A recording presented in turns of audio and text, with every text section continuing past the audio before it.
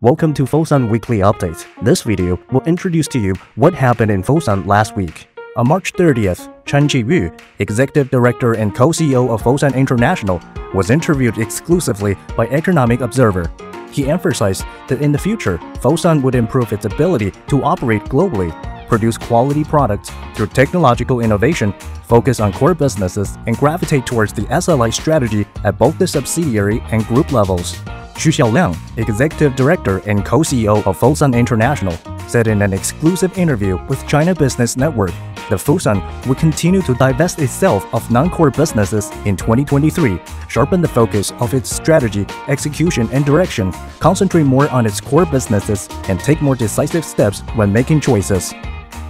During French President Macron's state visit to China from April 5th to 7th, Henry Giscard d'Estaing, one of the Fosun's global partners, Vice Chairman and Co-CEO of Fosun Tourism and CEO of clubmed, was one of the French entrepreneurs accompanying the delegation.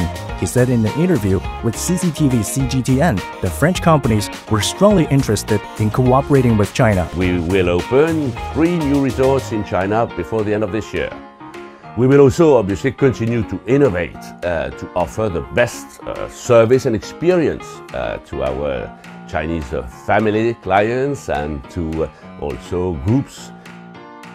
The 3rd China International Consumer Products Expo, CICPE, will be held from April the 11th to 15th in Haikou, the capital of Hainan Province.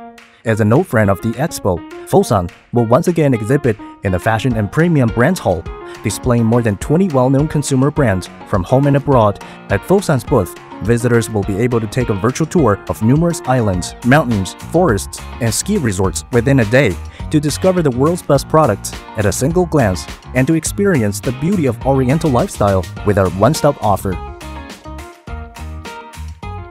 From May the 1st to the 2nd, 2023, Lijiang Simple Foliday, jointly organized by Simple Foliday and Shanghai Fosun Foundation, will provide tourists a trip like no other.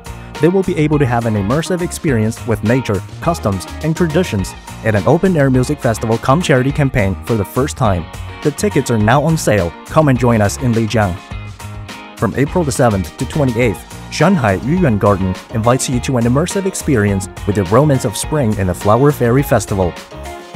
Fidelidade and Molicare ranked among the best companies to work for in Portugal in a great place to work Portugal 2023. On April the 7th, the 2nd episode of Fosun's Kaleidoscopic Collection series is available online, featuring short videos of its brands of the year.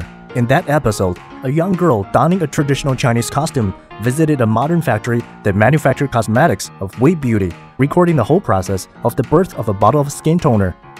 Fosun's storytelling video series, What a Happy Life Looks Like, is available online. In 2022, Fosun focused on its core businesses and was committed to creating happiness for families worldwide. This video will allow us a closer look at Fosun's clients' happy lives.